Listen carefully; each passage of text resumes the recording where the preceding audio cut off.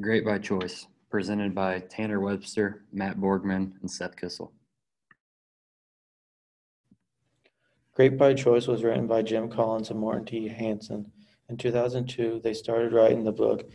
It was published in October 2011. During that time, George W. Bush and Barack Obama was their presidents.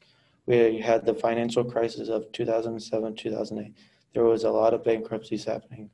In this book, it talks about how the 10Xers did better than their competitors by using discipline and being consistent with the things they do. The bias in this book leads toward discipline and consistency from leaders to get great results within the company. The intended audience for this book is those seeking business strategy advice. It could be CEOs doing poorly, or maybe just looking to improve, or even students like ourselves. This book was created to show that the great business leaders can do well, no matter what market conditions may be thrown their way if they stick to their core. It also points out the failure of those who stray away from that core. United Animal Health got away from their core, like we talked about in class, and then in time realized that they need to sell off those businesses that were not part of their core. They had to get smaller in order to get better and then to get bigger. Getting back to their core business was essential for their growth. Southwest and Intel are also examples of companies that stuck to their core and became very successful.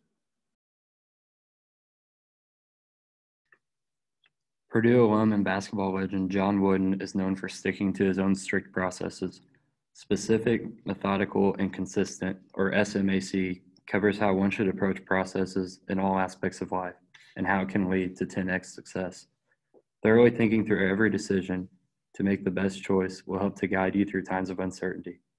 It was said that Wooden's players from different teams could all meet up on the court and still play well together. This is because of how rarely he strayed from his specific processes. These processes were so detailed that they even covered how the players should tie their shoes. Ensuring proper attire served as a preventative measure for blisters and other injuries in a big game. This risk management and SMAC way of thinking helped to guide Wooden to his high levels of success. When appropriate success was reached, Wooden could then make small amendments to his processes in order to create a safe level of change. This relates back to Collins and Hansen's concept of firing bullets before cannonballs.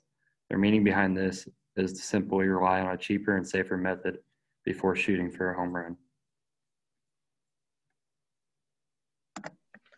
In the book, it talks about how Southwest copied Pacific Southwest Airlines business plan because of how successful it was.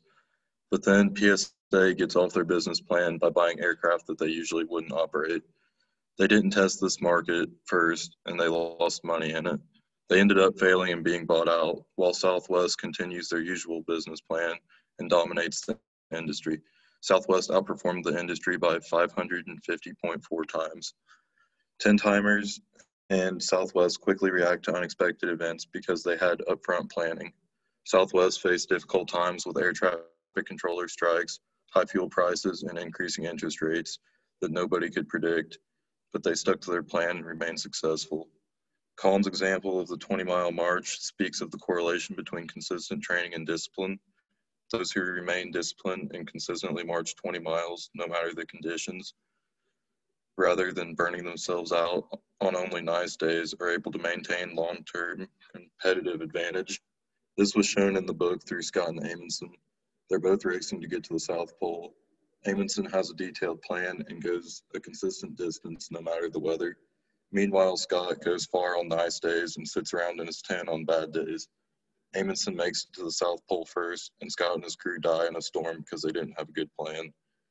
In conclusion, we learned that having a plan, to stick to your core, and being prepared for unexpected events by being disciplined and consistent helps the 10-timers achieve more success than competitors.